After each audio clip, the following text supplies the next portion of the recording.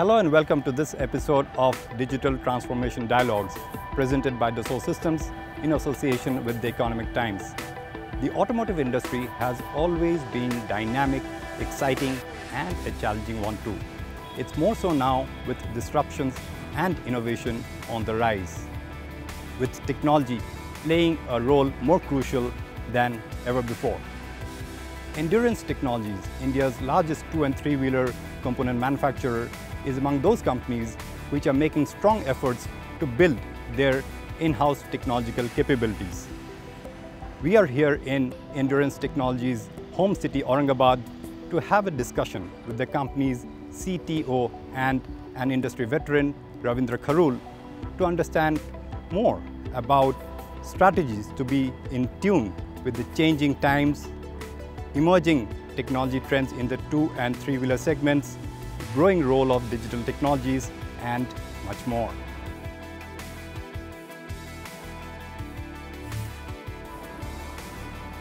Hi Ravi. Hi Sumantra. Warm welcome to Endurance Technologies Limited and Aurangabad. Thank you. Always good to be here and welcome to the show. Thank you so much. It's my pleasure to be here. I think let's go to the proving ground. Yeah, look forward to it. Come, let's go.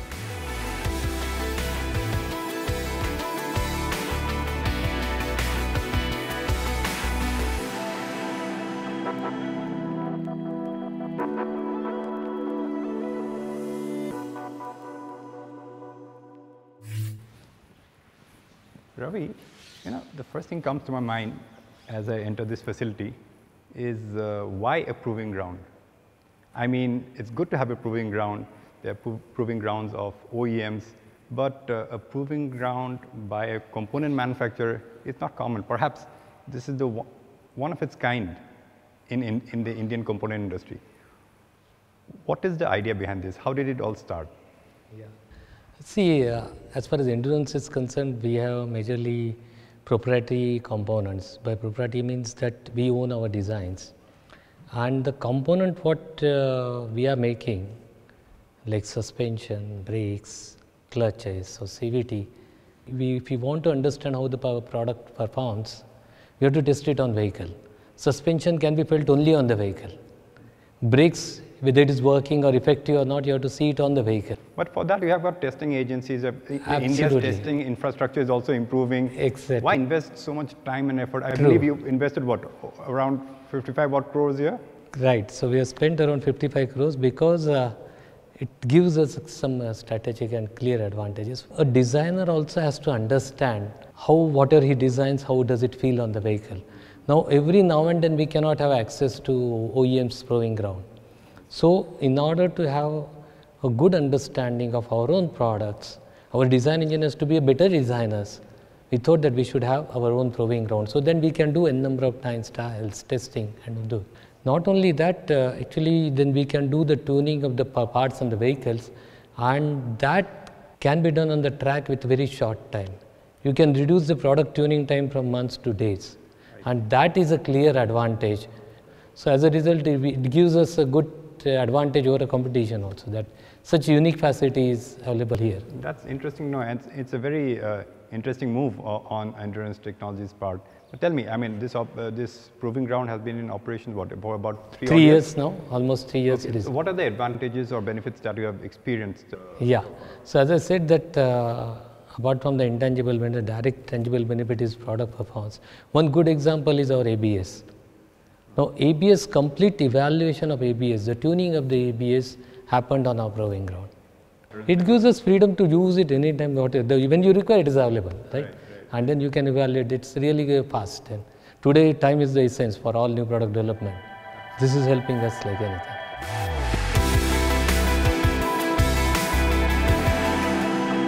Ravi, what are the core technology pillars for Endurance Technologies to keep itself in tune with the times, or should I say in these very challenging, disruptive times? First thing is innovation. Innovation is one of our core values at Endurance. Cross-functional teamwork and affordable excellence. Most importantly, customer voice.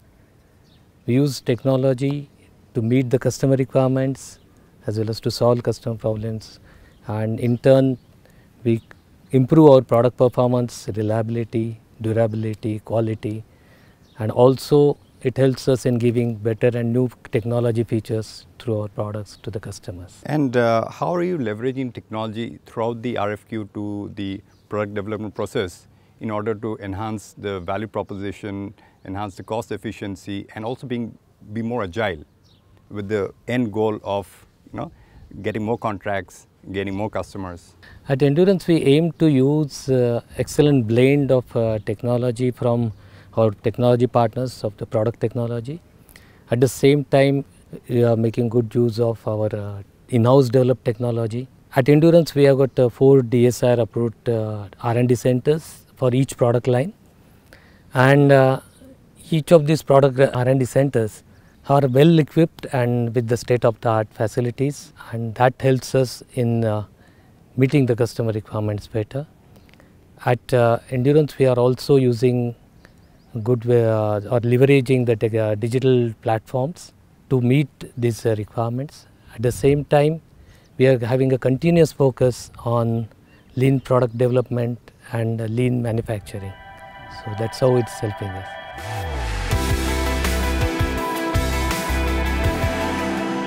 What are the technology trends you are witnessing in the 2 and 3 wheeler segments currently, and what are the ones that you expect to come in the market in the near future?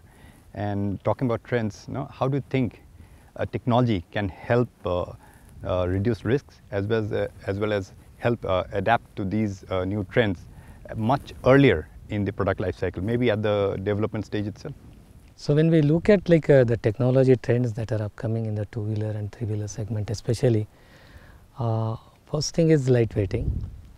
Lightweighting, as we say that, generally lightweighting, when we talk about across automotive field, it is applicable, but especially in Indian context, it is not just lightweighting, it is cost-effective lightweighting. Absolutely.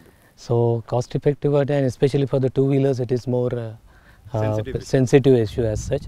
And apart from that, like active safety, connected vehicles, especially from the 3-wheelers point of view or 2-wheeler logistics vehicles and all that point of view, it is important. Then the electrification, the EV trend we are already seeing. You can say about recently launched our products, especially for example, anti-lock braking system ABS, which is already in the market for 2-wheelers, and good that it is well received in the market also.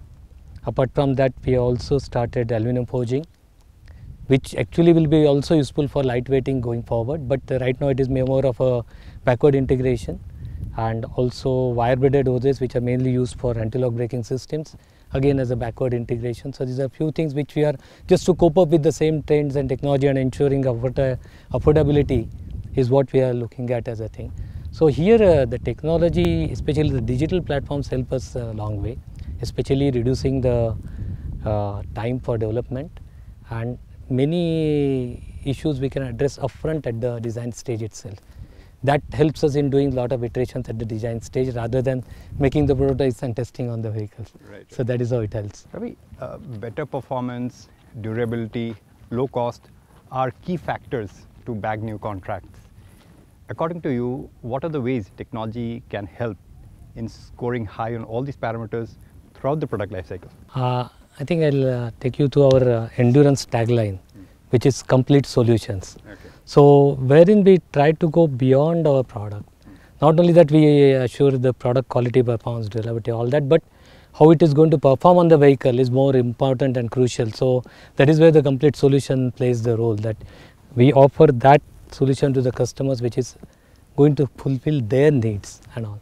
And with that thing in mind, right from say RFQ stage to design, development, or product validation, product tuning, or mass production, all at different stages, we use complete different technologies, digital technologies across to ensure that yes, we can provide those desired outputs at much shorter time and also much more accurately. Then when it comes to design, of course it's all digital designs, of course 3D modeling softwares, so that we do. After that, actually what we look at is ensuring all the CA is done upfront at the design stage itself. A detailed CA optimization is done. So you can do a lot of design iteration in a short span of time, rather than getting into the product made in the later and then coming back. So that helps us, and while doing so we also ensure that we have a detailed virtual validation plan, so that we don't skip or anything, any of those things. So whatever is learnt over a period, ensure that no repeat failures can come in. So that will enhance the durability part. Absolutely, the durability, as well as that also enhances the performance in a way that we are then sure that how it is going to give the performance. But so technology comes at a cost, and here the challenge is to curtail the cost as much as possible, if not reduce it. So how do you? Right. So from that point of view, most important is how do we effectively use these tools. And one thing that has helped us in ensuring that we are using it effectively is that we have an advanced engineering group which takes care of all this CAE as well as detailed failure analysis and all that. Apart from that, we have physical validation in labs on proving ground. So at every stage when you do that, the gap between virtual versus the physical validation comes down, and that becomes the key, and that helps us in marching towards like what we call it as first time right. You would have heard that as a everywhere buzzword, but what I will say is that more than first time right, it is actually always first time right. So at every product, every stage, we should be able to, every time we should be able to give that, and this is the way this way is helping us to march towards that AFTR, I will say, rather than FTR, always first time right, which is what is the requirement for this. So how much of a role has this proving ground played so far since it has been built in getting that AFTR, always first time right? Yeah. Or is it too early still? No, it's not too early. Already now our proving ground is in use for last 3 years or so, and within 3 years, one major output of this track I will say is for tuning of anti-lock braking system, which is very crucial, and normally it takes quite long time and lot of efforts to do that tuning. So that has been done on this track, and it has really helped us to do. Not only that, we have also developed our electronic adjustable suspension. The tuning of that was done on this track. So it has already started building now.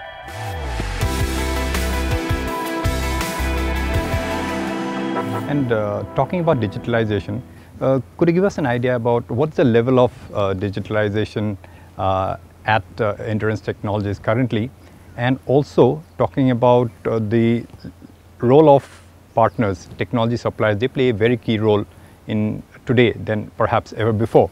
So what is the change? How is the role of a technology supplier also evolving over the years, especially in the product lifecycle management space? Yeah, so as I mentioned that at every stage of our product life cycle, we are using a lot of digital platforms for doing various activities, whether it is design or analysis or testing, validation. At every stage when you require a lot of technical support for that particular function to perform better and more accurate and repeatable. But more important is that how do then we put that together? How do we look at and integrate all that together to ensure that the product comes out better? And that is where we are using a sort of product lifecycle management software, which actually takes up all the inputs and then integrates together. It helps us to get a sort of good bird's eye view. At the same time, possibility to deep dive and then see what's happening at a particular point.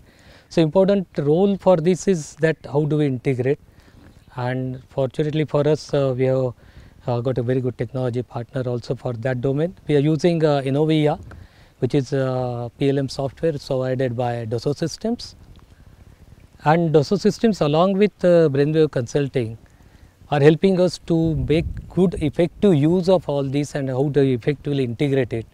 And there what we have seen is that reducing lot of customization which was earlier done to ensure the product suitability to our platform, but with both these partners helped us to minimize the customization such that the performance of the systems raised by several notches, and today we are much more now comfortable in using that. The latency has reduced. At the same time, whenever you see every technology platform keeps upgrading every year or something. Earlier what used to happen is that when other platform increases, the third one doesn't increase or they don't matter, it becomes difficult.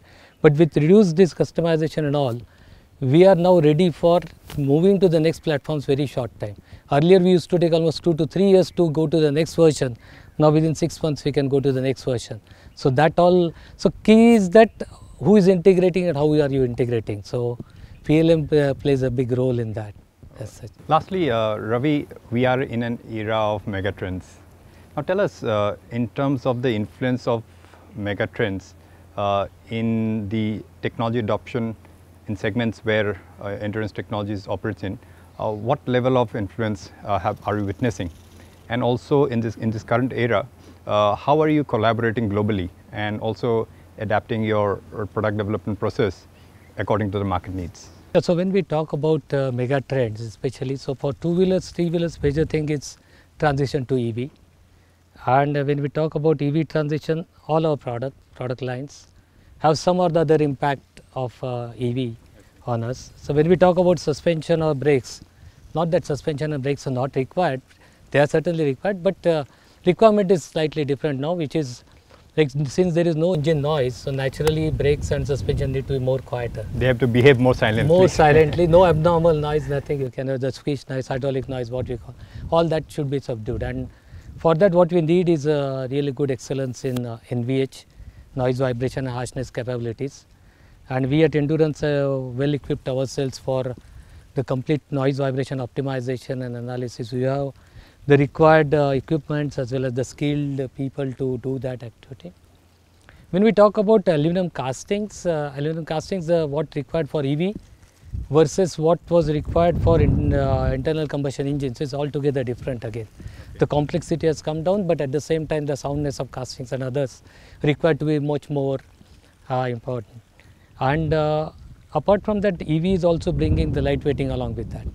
So when we talk about lightweighting, naturally lightweighting trend comes as a requirement, more and more requirement of structural castings.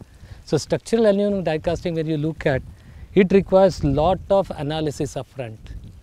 The structural analysis, CA analysis, lot of model behavior analysis, optimization, structural optimization. All that is what is the digital technology that can help us.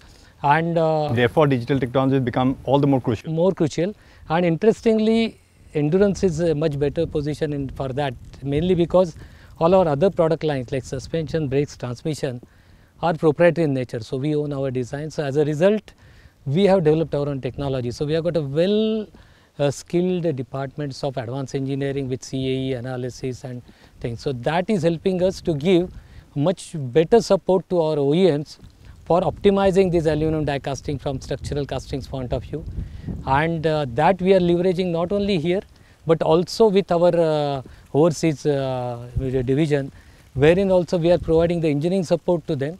At the same time, as regards the aluminum die casting, the high-end technology is also there with the overseas team. So that's how we collaborate both sides, like they provide us a lot of die casting technology related inputs. We provide a lot of engineering supports for detailed engineering analysis, optimization and all. That's how we are trying to leverage, and that kind of thing is one of the unique advantage for us over the competition. So that is how we are leveraging and trying to make up with the requirements of that. So what is going to happen is all these new trends are going to require a lot of model based system engineering, or multi-body dynamics analysis, co-simulations, multi-disciplinary co-simulations is going to be the trend, and that is where we have to be well equipped in terms of digital domain as such. Indeed, the journey has been very interesting, I think, for Endurance Technologies, and best wishes for the journey ahead. On that note, Ravi, thank you very much for this interesting conversation. Wishing you and everyone at Endurance Technologies all the very best. And thank you viewers very much for tuning into this episode of Digital Transformation Dialogues presented by Dassault Systems in association with the Economic Times. Till we meet again, take care and goodbye.